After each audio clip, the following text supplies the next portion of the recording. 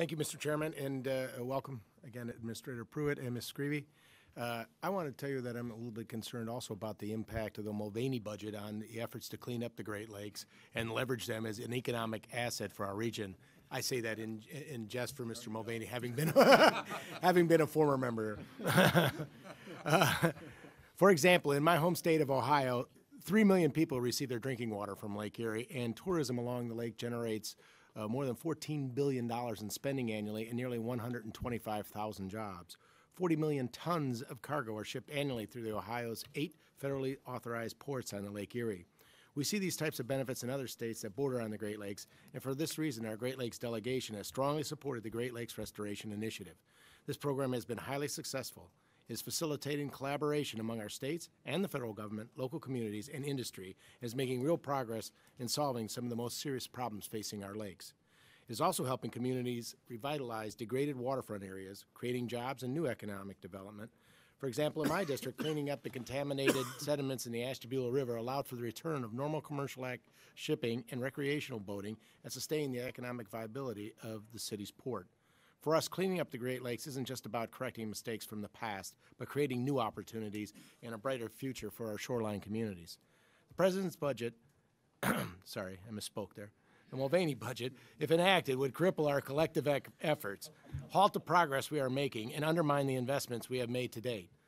Funding under the GLRI has been instrumental in implementing costly cleanup projects such as the Ashtabula River. Simply put, this work wouldn't happen without federal support, which has leveraged financial contributions from states, industries, and communities.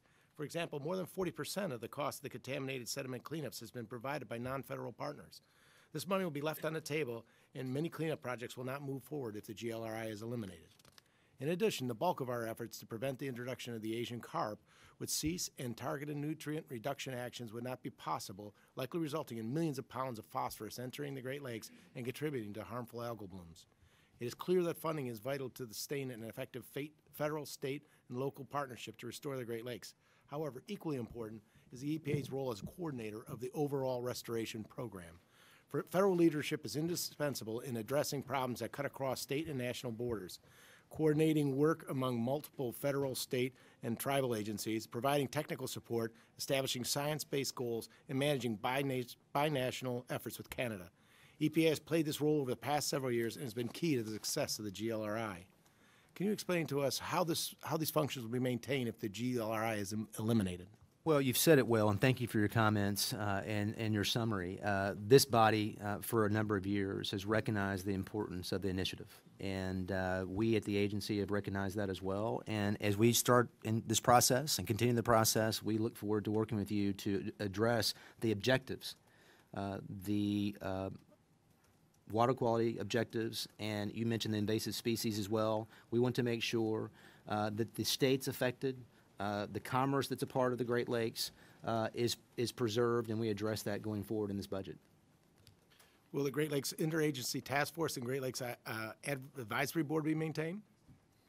I think, Congressman, as we go through this, I think what's important is to recognize the priority of the initiatives that have been historically prioritized by this body.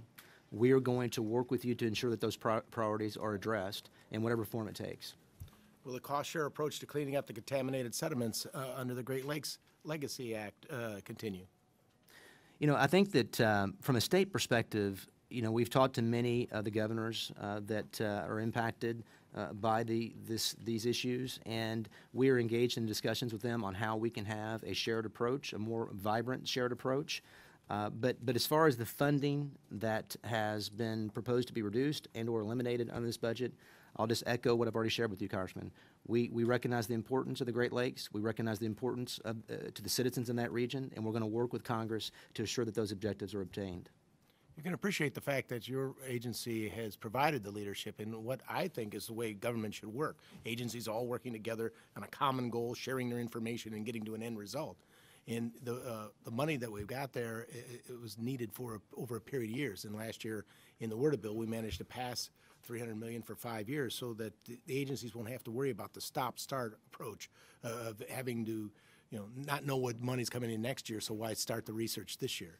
That's moved us backwards. From the 70s, to where we're at now, the Great Lakes has made tremendous difference in your leadership, or your agency's leadership, and that is tantamount to making it happen. I think you said it well in your summary and your comments. It's the money, but it's also the facilitation. It's the coordination that the agency has provided historically to each of those interested parties, those stakeholders, both private as well as states. And that's important that we recognize that and continue it. Well, simply put, the Mulvaney budget appears to largely remove the federal government as a partner in all our work to resolve and manage the Great Lakes. Is that fair? I think there are functions that the agency can perform outside of, again, the funding and appropriations. We've cited some of those. As an example, the Chesapeake Bay TMDL, that's an example of states coming together to address non-point source, and the agency provided leadership and management and facilitation in that area. I think that's similarly true to the Great Lakes area as well. Obviously, money is important, but I think this leadership role is important as well, and that's going to continue. And it's not just the lake area, of which we're proud.